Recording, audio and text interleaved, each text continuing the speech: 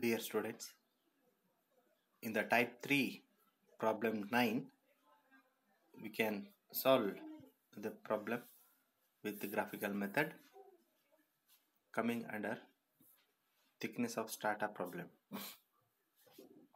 Ninth problem we can see, at a dam site a borehole was sunk and they have traced a bed of fine grained sandstone. Its vertical thickness is 180 meter. At a dam site, borehole is sunk and a bed of fine grained sandstone. There sandstone is there at 180 meter depth. It dips 28-degree westward. The sand bed is dipping towards west. How much angle? In dips 28-degree. Here they are asking to determine its width of outcrop on horizontal ground and its true thickness. TT and W we have to identify. At a dam site, a borehole was sunk and they have traced a bed of fine grained sandstone. Its vertical thickness is 180 meter. It dips 28-degree towards west.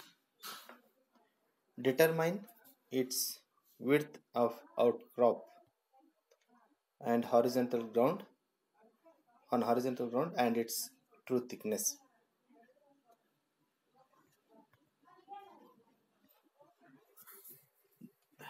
You can see the problem is solved with graphical method. Left side is west, right side is east, and they have asked they have said that sandstone bed is inclined or dipping towards west, so it is west side, and origin point is O. This is O, origin observation point. From there the borewell should be sunk at 180 meter. At 180 meter the bottom layer, okay, the bottom layer, lower bedding plane is reaches at 180 meter from the horizontal surface. From here we have to measure the 28-degree. From here we have to measure 28-degree from the horizontal parallel line. We have to measure 28-degree and we have to draw a line. It should reach the surface.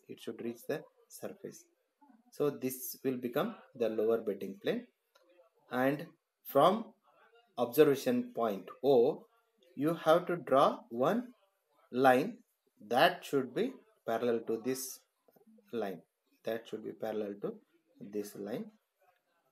So one will become upper bedding plane and this will become the lower bedding plane. So this become, with these upper bedding plane and lower bedding plane, one strata formed. The width will be 335 meter. So here it is written as a centimeter. Make it correction. 335 meter. It means 3.35 centimeter. And here the true thickness they are asking to determine TT. True thickness is 160 meter. 160 meter is 1.6 centimeter. So this is the answer they have given in the question. True thickness is 160 meter and width is 335 meter. Like this you have to solve the problem with the graphical method. Thank you.